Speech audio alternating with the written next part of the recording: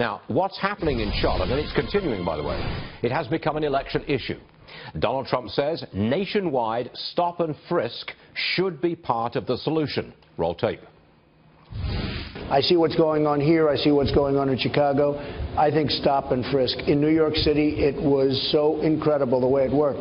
Now, we had a very good mayor, but New York City was incredible the way that worked. So I think that would be one step you could do. Now, that's law and order Trump, stop and frisk, bring it back nationally. Joining us now is a former prosecutor, Katie Phang, joining us here in New York. Katie, welcome back. Good to see you. Good morning. Is stop and frisk legal? Stop and frisk. I don't know why everybody's using that phrase versus actually acknowledging. It's a Supreme Court case. It's Terry versus Ohio.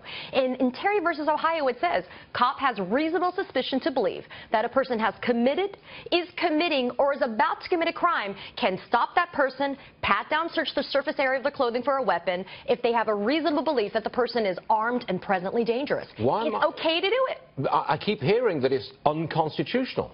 There is a 2013 federal district court decision in New York that basically said that it was unconstitutional. Why?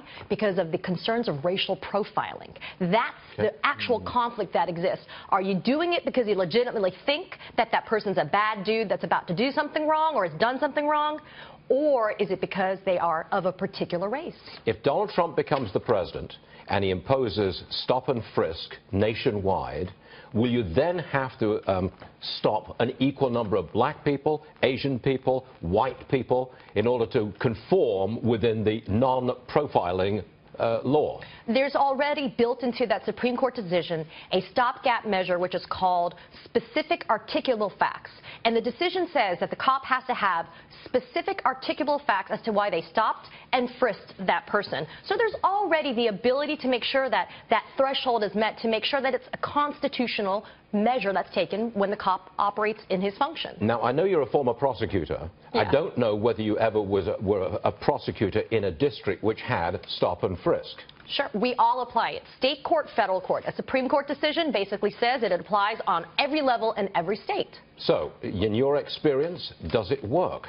It works, but it works when cops follow the law and they make sure that they're not doing racial profiling. And we look and we see what's happening in Charlotte right now. It's racial tensions. You can't ignore that. So with Trump going out and saying stop and frisk across the United States, if you do what's constitutionally appropriate, it should be okay. Okay. Katie Phang, very clear cut. You must be a lawyer. Thanks very much for joining us. I try. Katie, come back soon, okay? Thank you.